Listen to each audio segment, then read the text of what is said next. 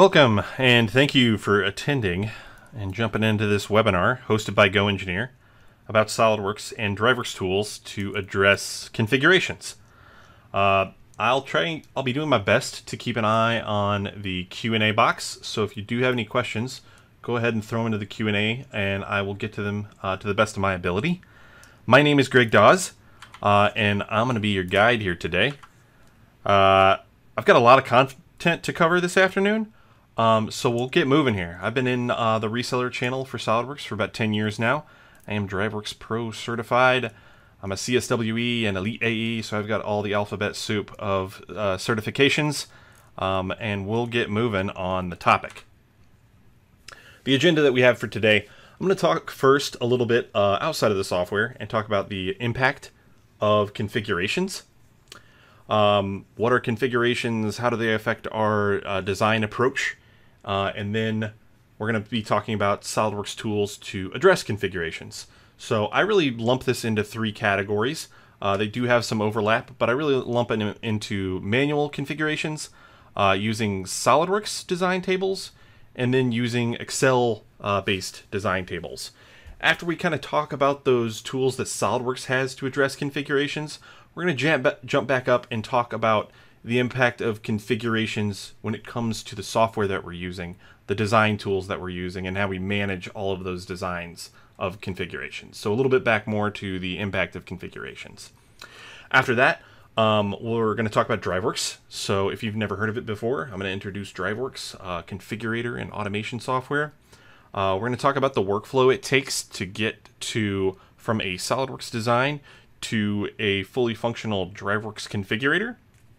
We're going to talk about the different products that are available in the DriveWorks lineup, and then talk about what's next. If you're interested in what DriveWorks is, or if you have questions on any of the SolidWorks tools to address configurations, what are your next steps?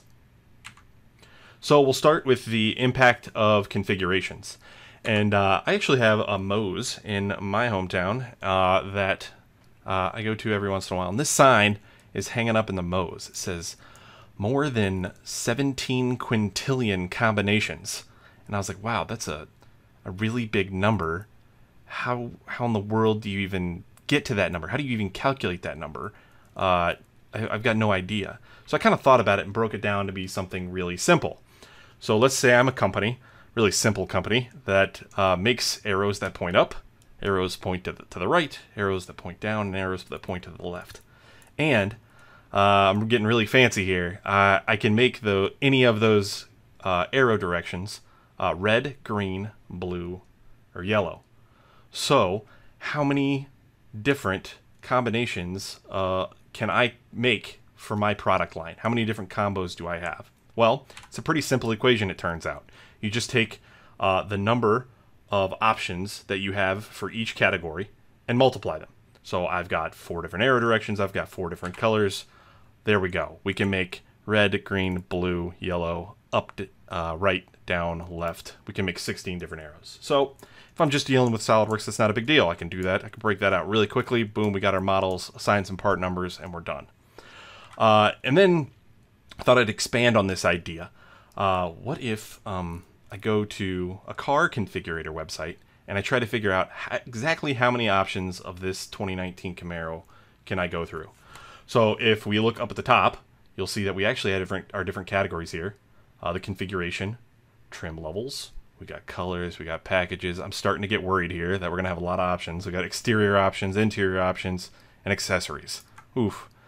Well, I actually went through it, and I won't bore you too much. We'll jump through it. But we got coupe convertible, we got engine, we got trim, exterior colors, exterior color additions like hockey stripes or hood stripes, interior colors, 16 different just packages in general of different options that you can have, 9 different wheel combos, 2 different tires, and the list goes on. So that's it, right? It's a simple equation, but there's a lot of numbers there.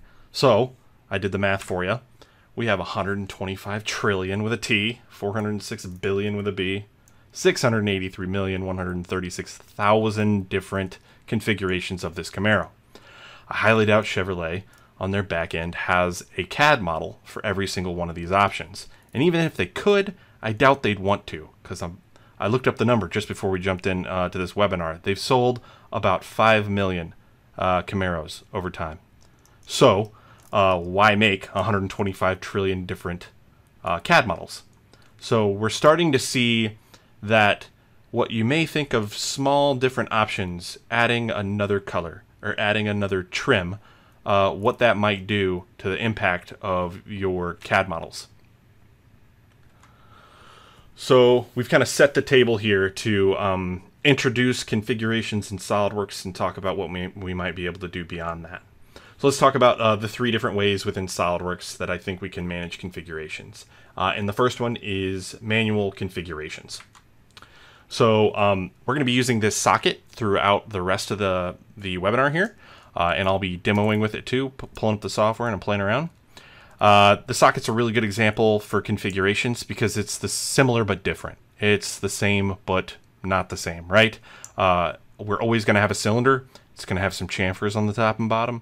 It's going to have a certain height, but it could be tall or short.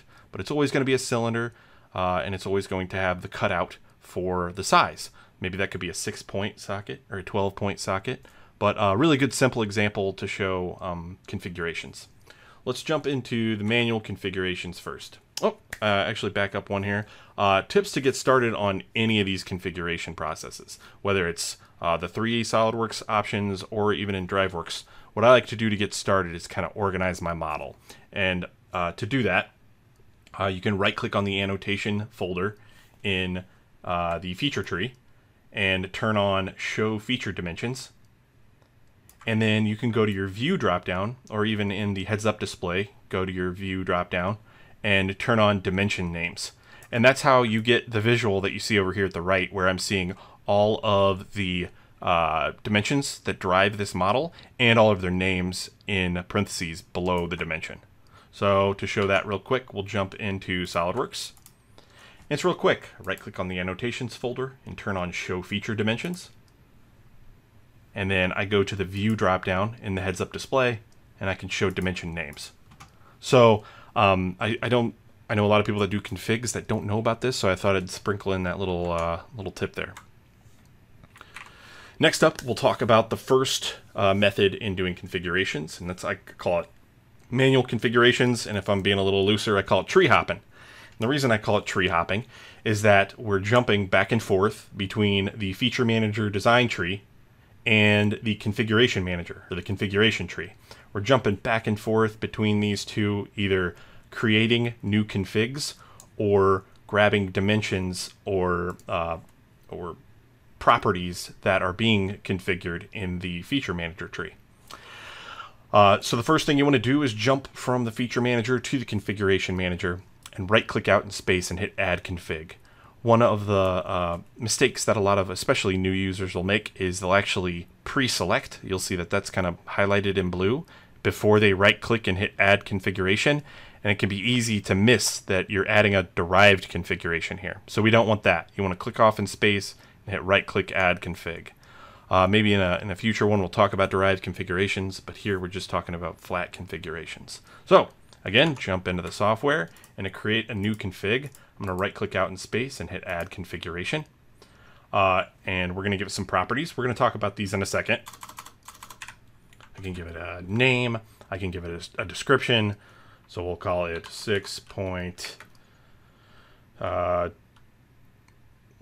20 millimeter tall socket is my description. And I hit OK. Now I have a separate configuration. What a lot of people don't know is that we're always working in configurations because we've always got this default one. But once you start going down this path and creating multiple, we can always come back and take that default one and get rid of it. All right, so we're kind of ready to go here to hop back and forth between our feature manager and our configuration tree.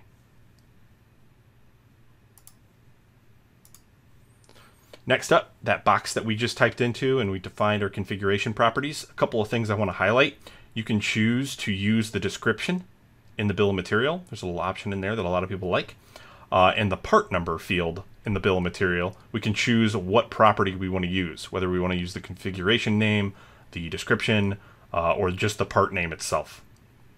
Then to start configuring dimensions and features, Now that we have, if we have multiple, it'll pop up and say just this configuration, all, or choose which one when we apply dimension, or suppress unsuppressed features when we're in that.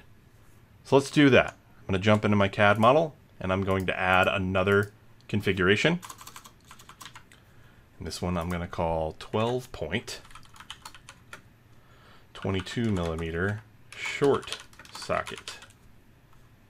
We could choose to use that description in the bill of materials. We could also choose the configuration name, specify our own name, or the document name for the part number in the bill of materials.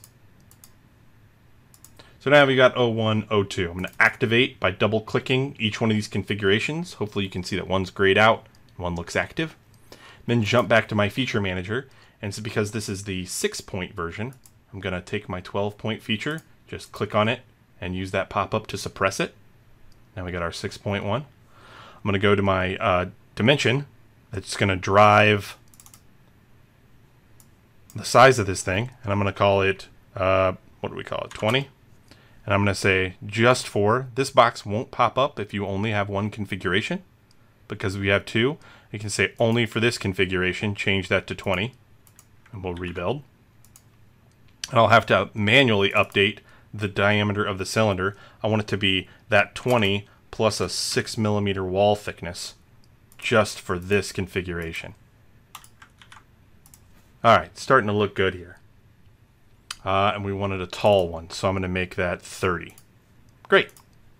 Alright, then I would jump back and forth, like I call this tree hopping. We'll tree hop back to the configuration manager, activate that other config, and make the same changes that I made before. This was going to be a 12-point, so I'll leave that feature alone, but I will have to make those two changes to the individual config of 22mm. I want this to be 22 plus 6 for the cylinder, and I want this to be a short one, so this is going to be 15. And half the distance that we cut those hexes down. Rebuild, and now we have two different configurations that we can play with. This one, and this one.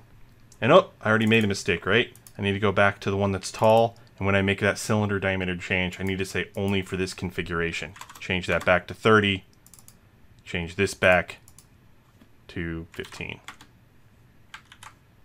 Alright, so now we have our tall 6.20. We have our short 12.22. Alright. So that's how we go through tree hopping between manual configurations. We can also, I'm not going to dive into these and show these, but I've got this slide for you here for later. We can also configure the material. We can configure custom properties, and we can configure a lot of other stuff. And I kind of made a list here and things that we cannot, just some highlights. But if you really want to, I've got a link within this PowerPoint that takes us to the help document for configurable parameters. All right, on to our second option here of tools within SOLIDWORKS to address configurations, and that is a SOLIDWORKS design table. So let's jump in here. And SOLIDWORKS design tables is exactly what we just did, except we can organize it and get back to it because we're going to put the functional size of the socket, the cylinder diameter, and the height of the socket, and the 12-point feature that we're going to suppress and unsuppress all within a table instead of just having to remember which ones that we came back to. Especially if we make this design and then somebody else has to deal with it later. It's a lot easier to deal with it within a table instead of really there's no communication method to what was configured in the manual method. So to start out, we'll just right-click whatever we want to configure, whether that's a dimension, whether that's a feature, or whether that's the material within the feature tree. And you'll see the options accordingly. Right-click, you'll see Configure Feature. Right-click a dimension, you'll see Configure Dimension. And guess what? If you right-click Material, you'll see Configure Material. So let's get back to our example. And I'm going to close that guy out and reopen him. So we're starting from scratch. And if I want to create a table, I will just take my 12-point feature, right-click on it, and choose Configure Feature. This will start. That will start my SOLIDWORKS design table. Then I can add things to it by just double-clicking. So if I want the diameter of the cylinder in my table, I can double-click the cylinder, double-click the dimension, and that'll apply it to my table. You'll notice I had to double-click the cylinder just to even see the dimensions, and that's why a lot of the times I'll show my dimensions ahead of time. But you can always right-click that column and hit delete too. Trying to keep an eye on the Q&A. Looks like nothing's coming in yet. So just keep in mind, if you do have questions, throw them in that Q&A box. Here I'm also going to put in my dimension, functional dimension, my cylinder dimension, whether it's a 12-point or not, and I'm going to suppress or unsuppress that. Oh, what else do we have here? We have the hex depth and the height. Now we have this all in a table. I can just click into here, type my new config names, and make the changes as I see fit. So this is going to be 20. This is going to be 22.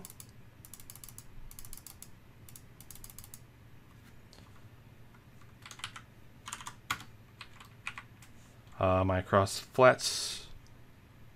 Oh, that's going to be, I've got those mixed up.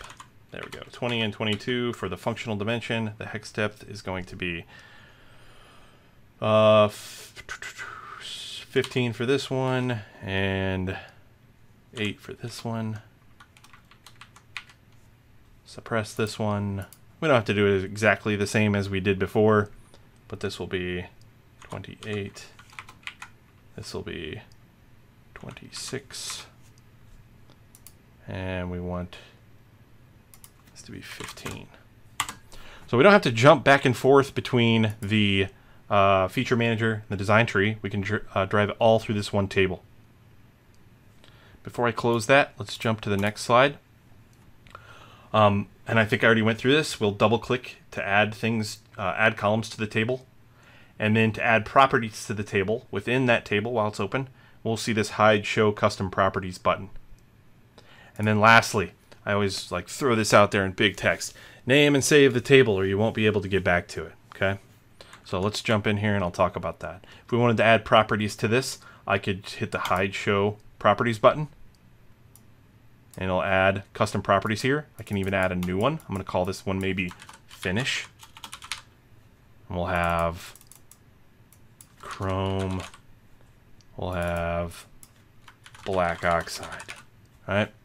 So not only can we do dimensions and features, we can also do custom properties like Finish. We could add material to this as well. But the big thing I want to point out here is if you are doing this method, we won't be able to get back to this table that we currently have unless we name it and save it. So I always just call it configs. And then the button right next to the name is the Save the Table view. If I hit apply and OK, and I go to my configuration manager now, I now have the configurations that we made.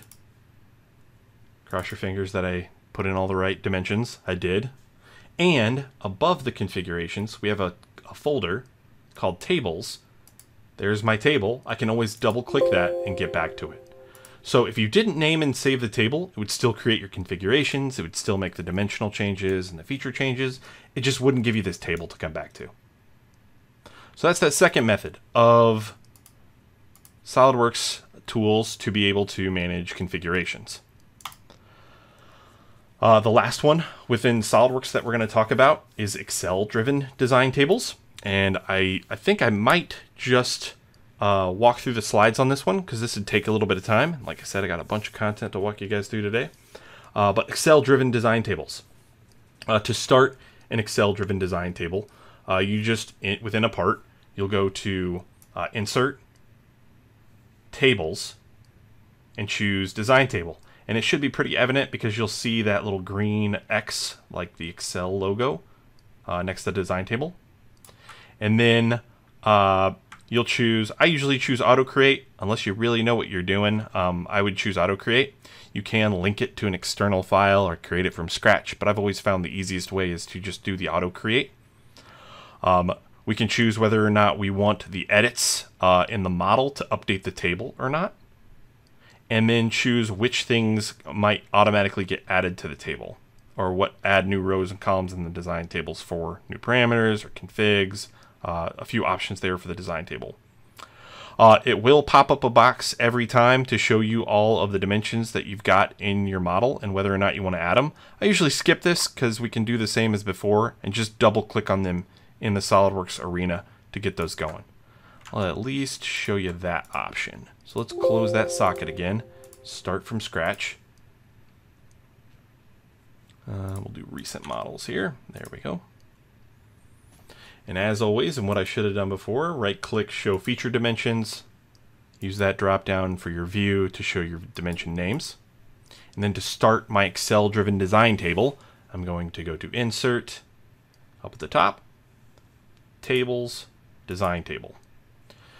I'm going to auto create this table, and I'm going to allow the model edits to update the table just like the table edits will update the model. Leave everything else pretty well stock. Once I click that button, it's actually going to create an Excel table and show me that within the SOLIDWORKS software. Kind of neat, right? I always ask people when I'm training this, what piece of software are we in, Excel or SOLIDWORKS? And whatever they say, I just say, yeah, we are. Right? So we are in SOLIDWORKS in Excel. It's going to show us all the dimensions that we have available. We can click on these to add them to the table. Or if you've got it open, you can just click in any of the row 2 columns. Like I'm going to pick in C2 and add the dimensions to the table and even add the features to the table. You'll notice that it kind of gives it its own expression of unsuppressed or suppressed. And that's how we start to build our Excel-driven design table. Once you've done this once, you should be able to just click out in space and it will close that Excel look to it.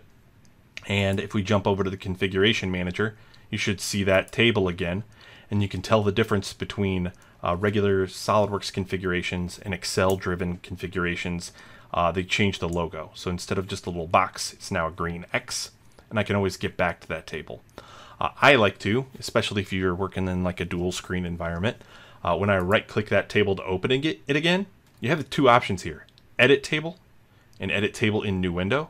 I like to choose the Edit Table in New Window. So you have an Excel screen and a SOLIDWORKS, an Excel window and a SOLIDWORKS window that you can work in independently.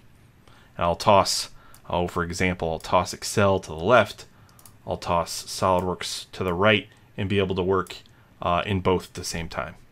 Just a little tip there for you. Any dimension that is being driven by Excel is going to be a different color in your SOLIDWORKS model now. It's going to be that kind of hot pink fuchsia looking color. All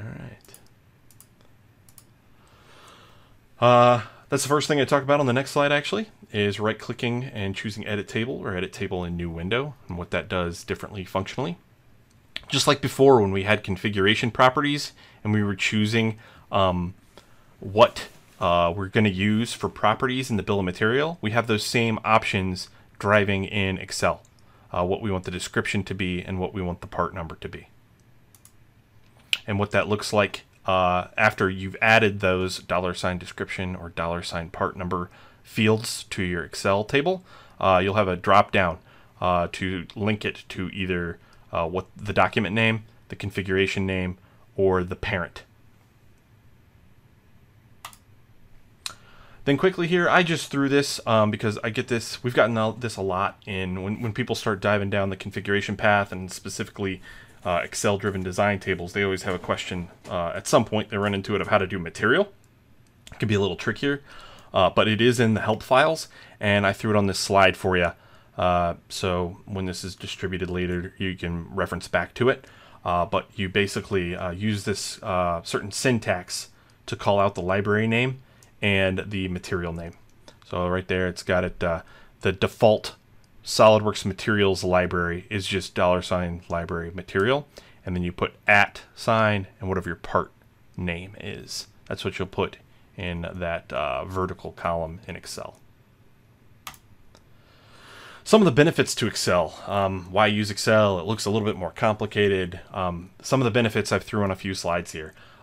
You'll notice that I was trying to keep track of the math that I was using between the functional size of the socket and the outer diameter of the cylinder each time. Whatever the value was, plus 6, I can build that into my table in Excel. We can use equations just like you would use equations in any other function of Excel. So I can say cell C3, let's use a pointer here, cell C3 plus 6 is always going to be the cylinder diameter. I can build that intelligence into my table. Another benefit is logic statements. So if the cylinder depth is tall or short, it's either 30 or 15. So then I can say that how far we cut the hexagons for the functional size of the socket is dependent on the cylinder depth. I can say if the cylinder depth is 30, then I want the hex depth to be cut down 16. Otherwise, cut it down 8. Again, just using pretty basic Excel logic for logic statements. And then further is data validation. So if I only want people to choose from certain options in Excel, we've had that for a long time. You can apply data validation to a cell and limit people to pick certain options. So in this case, I limited people to pick a finish of either polish or bead blast. And then finally, just a more complicated version of this that'd be really tough to do, if not impossible in just standard SOLIDWORKS configurations without an Excel table, is some concatenation. So this property is just the description of the model, or it's a configuration-specific description. And I'm building this using, I don't have to type it every single time. I'm just going to make a rule and apply it to this entire column that relates to the functional size, the cylinder depth, and whether or not the 12-point feature is suppressed or unsuppressed. So, I'm not going to walk through that whole thing, but if you know Excel decently, you can really build some intelligence into your configurations. So we've got our tool belt of configuration tools inside of SOLIDWORKS. Let's get back to this idea of the impact of configurations on our SOLIDWORKS models now. Now we know how to use configurations. We dive down that road. Our product's perfect for it. Let's talk about the impact of using those configurations. This is that socket, but it's kind of taken that socket to completion of only 2 different sizes. I have 2 different cylinder depths, a tall. So let me use my pointer here. So this orange is just a 12mm socket. The 13, the green is a 13mm socket. So it's only 2 sizes here. But because we've got these options, and you saw how fast adding an option expands the number of configurations, you can see I've got 2 cylinder depths. Blue's tall, short for 12, tall, short for 13. Okay. Now we've got whether the 12, it's a 6-point socket or a 12-point socket. Unsuppressed, suppressed for a 12 tall. Unsuppressed, suppressed for a 12 short. I'm not going to walk through the rest of the table. I think you get the idea. I tried to color code it pretty well. But the idea being that our configurations blow up really fast in just the number of configs. And how does that affect our experience in using SOLIDWORKS? Real quick, just the file size. The file size grows a crazy amount as we start to add these different configs. So if I've just got 32, the slide you saw before was 32 different options. It's still in the kilobyte range, right?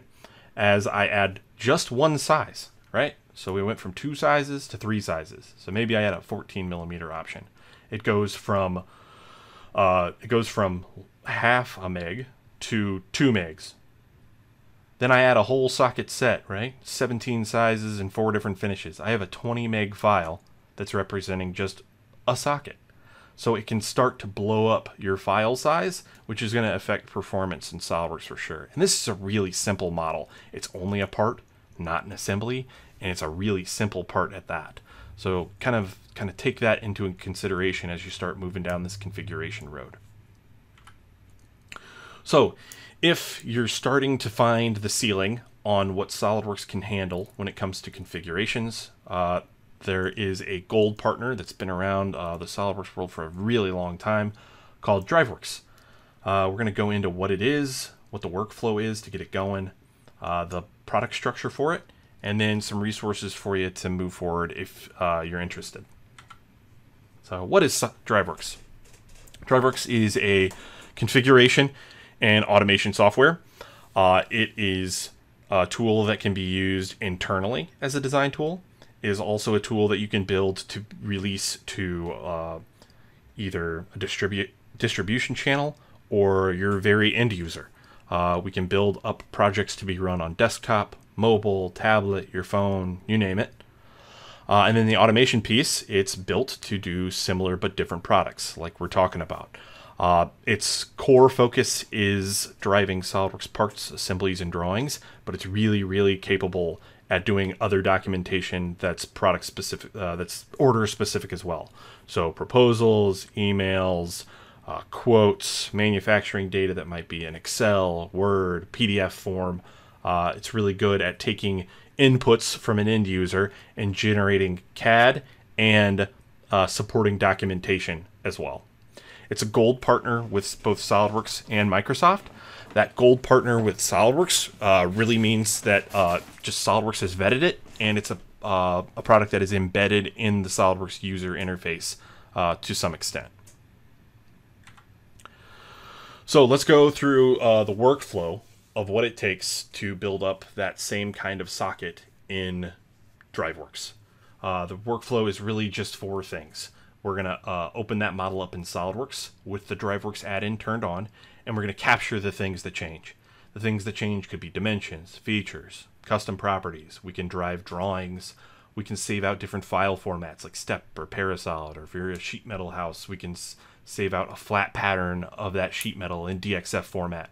You name it. If you've got an application, throw it out there for me, and I can give you a yes/no. But we're going to capture all of the things that we're going to drive about the model. Then we design a form. So that's the image that you see on this page, this socket order form. We're going to design a form that someone fills out and then hits go to create the model. So in this case, we've got that functional socket size. If we want it to be a 12 point or a 6 point, I've got some fanciness on this one where it's going to update this picture to a 6 or a 12 point if someone changes it. What material we want it made out of, and I have a description of the material as we switch materials. A finish drop down, a height, whether it's tall or short. Try to do a good cross section of the different controls that we can put in DriveWorks as well. Drop down lists, input boxes, radio buttons, checkmark boxes, preview boxes, all sorts of stuff.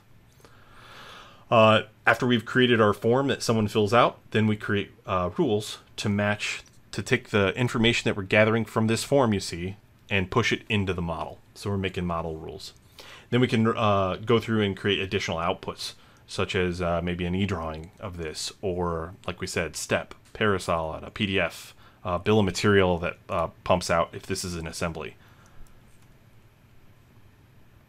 All right, so let's run through this. The first piece is just capturing all of the pieces that change about this model. So if you'll give me just a moment, we'll switch back and close out of our SOLIDWORKS example and pull up our DriveWorks example. I'm going to again turn on my feature names. And this little blue red box here and this tab on the right, this is the DriveWorks add-in. So if you own DriveWorks, it's going to show up in your next to your gear, the drop down. We're going to go to add-ins, and right there we'll turn on that DriveWorks add-in. Then to capture this model, it should be pretty evident there. It's highlighted. It says, hey, click here to capture the current model that I have open. Cool. I'll click right there, and then it shows a folder of dimensions and features that I've also captured. So what I need to do is just go through and across flats, that's our functional, shows up down here with the same name as it's been renamed, and I just hit add, and that adds that to my DriveWorks project. We're going to grab the hex depth, we're going to grab the cylinder diameter and the cylinder depth.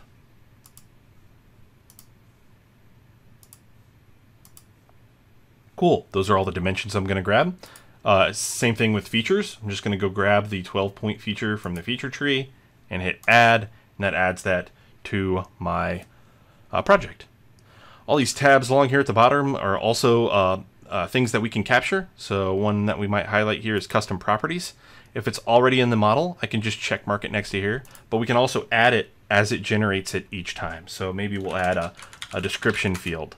We'll add we're going to change the color of this based on what somebody chooses for a finish. We're going to change the material as well based on the material that someone chooses. We'll add a property for finish. We'll have a property for part number. A bunch of properties that we can populate based on someone filling out that form. And we'll save it. We also want to give somebody the option to download a step or a parasolid of the thing that they configured. So I'm going to go under File Formats and check, I'm going to capture the step files with rules. I'm going to capture parasolid files with rules. So that's the capture section. Pretty simple. I'm going to close my model. And I can even close SOLIDWORKS at this point. I won't for now. We're going to use it later. But that's the idea on that first section of capturing the info that we're going to go drive in DriveWorks. Next up is to design the form. I won't design the full-blown one that I showed you in the images before, but we'll play around with a few of these controls. I highlighted some of the ones that I use the most. Checkmark boxes, labels, lists, pictures, text boxes that you can type into, a 3D preview of the model, a macro button that we can run either DriveWorks specific macros, or we can even run SOLIDWORKS macros on these models as they're generated, and then radio buttons. So all sorts of different controls that we can use within DriveWorks to build our form. So now we're going to jump into DriveWorks. So this is the standalone piece to DriveWorks that's not built inside of SOLIDWORKS. It's called DriveWorks Administrator, and this is where we build the rest of our project beyond just capturing things. So let's build a pretty simple form here. I'm going to grab let's grab a numeric text box, and I'm going to call it socket size. And it plops that on my form. I love this form creator. It has snaps, and you can change what the snaps are to how far things are going to be apart and how close they get when we snap it together. Make that a big size there. Awesome. Let's go for a drop down. They call them combo boxes. I'm going to call it socket type. And there's my drop down. To feed it its different options, you have a couple of ways you can do this. We'll do the simple one at first, but for each control, it has its own properties here at the right. So I'm going to go down to the items property and introduce you to the rule builder. If I click these little triple dots here, that pops up the rule builder. And for a list, all I have to do is within quotes, so I'll make quotes there and then back up one, so I'm typing inside the quotes. We need to make a list where each item is separated by the pipe bar. If you're following along with me, it's the shift key and then the key right above your enter key. That's the pipe bar. So we're going to give it, it's going to be a 12 point socket, pipe bar, or a 6-point socket. When I hit OK, you can see that my control is already updated. And anytime I want to, I can hit this test button and I can kind of play around and make sure, yep, I can type into the socket size, and I can see my drop down options for the socket type. Beyond that, let's see, we could do an option group that's called height, in case we didn't want to do a drop down list, but we wanted radio buttons. And same type of thing, this little window is going to give me, I can have items of tall and short.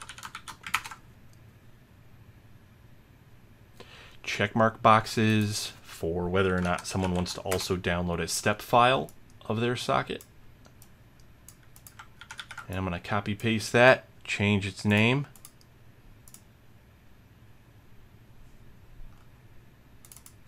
To parasolid.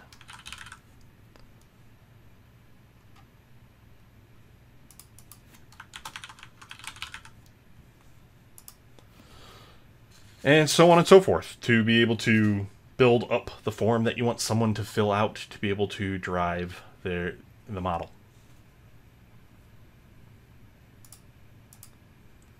So we talked about the rule builder, building in some logic, and we talked about the controls that we can drop onto the form. Next up, that next piece of it, I know this is a little busy, but hang with me. We build rules, and those rules I've kind of color-coded this. They can be project specific, so the name of the socket that gets generated. The relative path up at the top means where the socket's going to get saved out on your system. We're going to link things back to the form, so all of the different dimensions that we typed in will feed into our model rules. Or we can populate variables, use variables and constants to make rules. Like for the description, I'm going to make a variable that concatenates all these different properties into a description. So we'll do that real quick. We won't do a ton of them, but I'm going to go to my model rules. And I don't have any models in here to begin with in DriveWorks, but to add one that we've already captured, I just hit this blue cube to add. And we're going to grab that socket.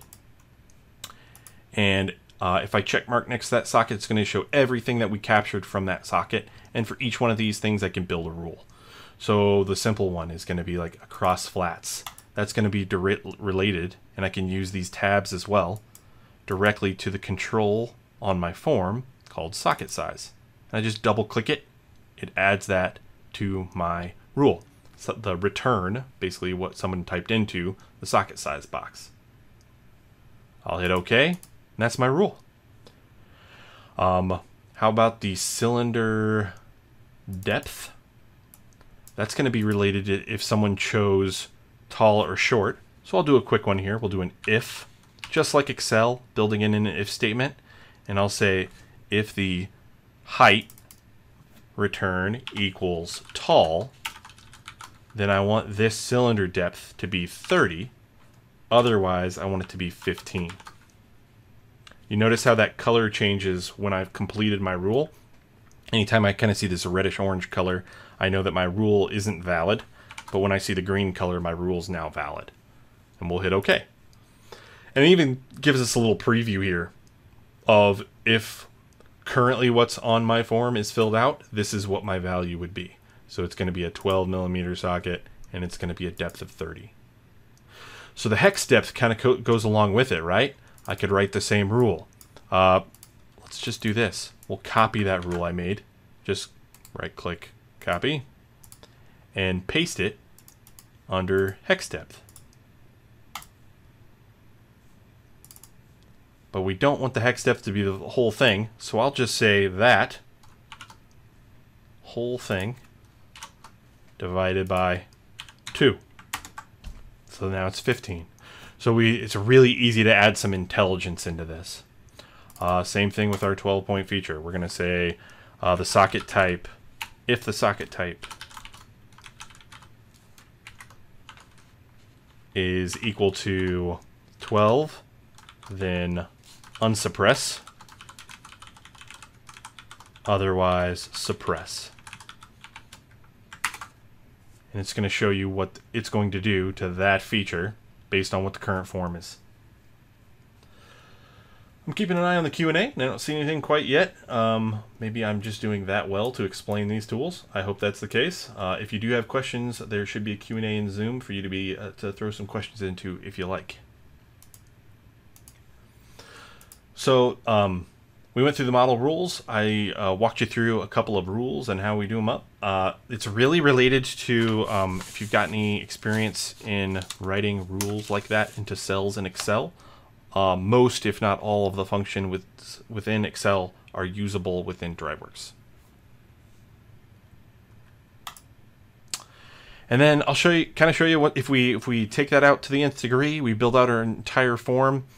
We throw some kind of fancy controls on there, what it's going to look like to run that project. So let's run back to DriveWorks Administrator. I'm actually going to open up the magic of television. We'll open up the end result if you kept going with this socket.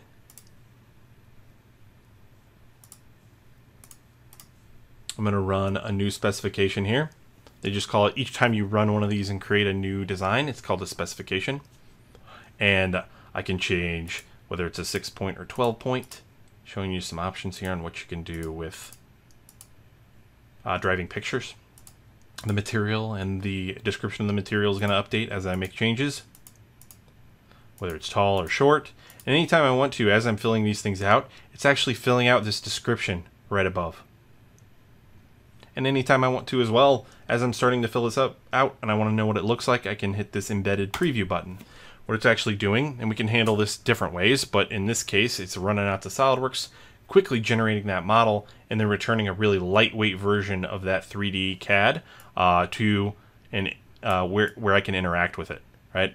I can zoom in, zoom out, I can rotate around and view what that current thing's going to look like. Change it to short, hit that preview button again, it'll run to SOLIDWORKS real quick, generate the model, and now I've got a short version of it that I can kind of preview and check out.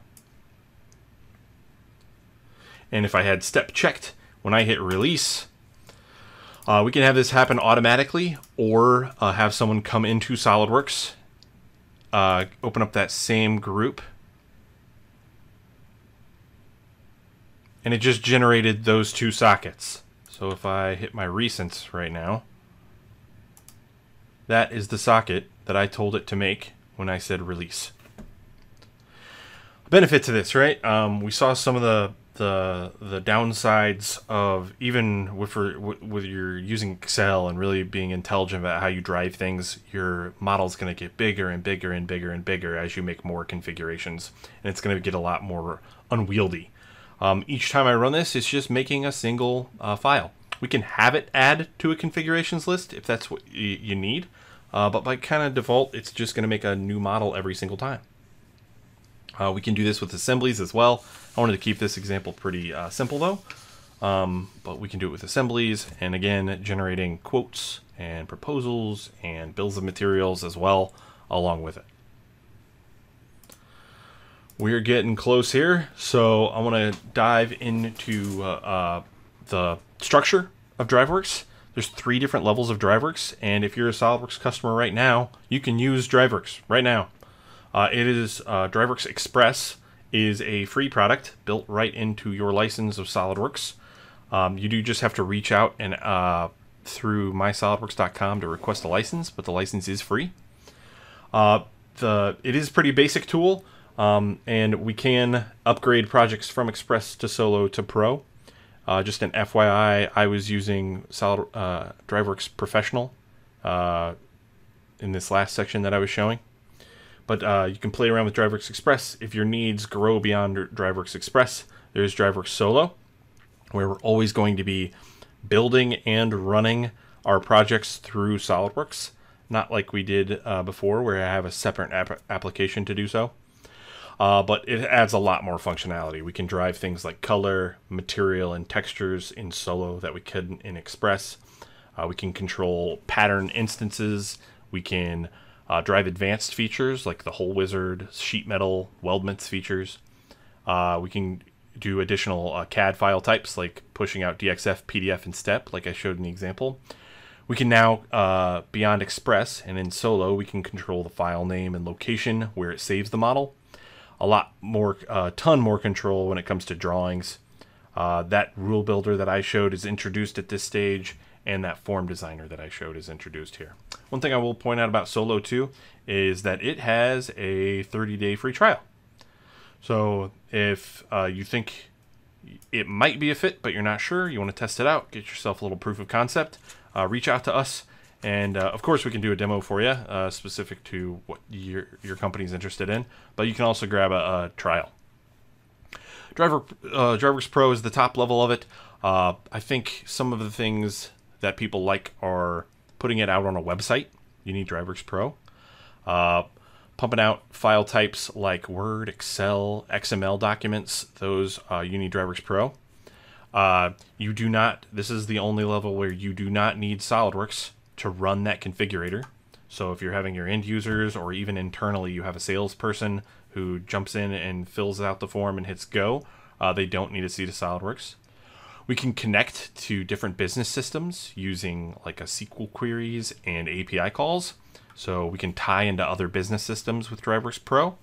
It has testing modes and reporting. It's just it is very much the professional version of this tool. So what now? If you are further interested in DriveWorks and configuration, and you've outgrown some of those SolidWorks methods, I would point you to us first. Please reach out to GoEngineer, and we can arrange a discovery call or a demo. We can also just point you to some resources for you to do some self-service on finding out more about DriveWorks. This first one is just called, it's just DriveWorksLive.com. Right there. And it has a ton of different examples on live projects that are hosted on this site that you can play around with to see what's capable and what are some demonstration sites out there for different industries. Another one is techstack.driveworkslive.com. So it's the same site with just a techstack dot in front of it. And this is really all right. I get the top level view of this. I get what it looks like at the end, but what are the tools available for me to build this up? If you're asking those kinds of questions, I'd point you here, where there's sections on this site that go through each one of the topics. Are you really just interested in automating your CAD and that's about it? Go here. It'll walk you through some examples. If you want to see some reporting on the data, if you want to see how you push these projects through a workflow, how to create forms, integration into other business systems, the rule builder, and creating 3D previews are all a bunch of different examples on that techstack.driveworkslive.com. Then specifically to GoEngineer, we offer training and implementation services for DriveWorks. So if it's looking like something that's interested to you but a little bit too much to bite off on your own, we quite often do services for DriveWorks. So implementations to help you do your first projects or so, or just training, whatever you see fit. 52 minutes in, and I'm pretty good. I'd say that's pretty good there. So I want to thank you for taking some time and jumping into the webinar. If you do have any questions, feel free to reach out to me, Greg Dawes at gdawes@goengineer.com. I'll stick around for a couple of minutes to answer any questions. Otherwise, have a great afternoon.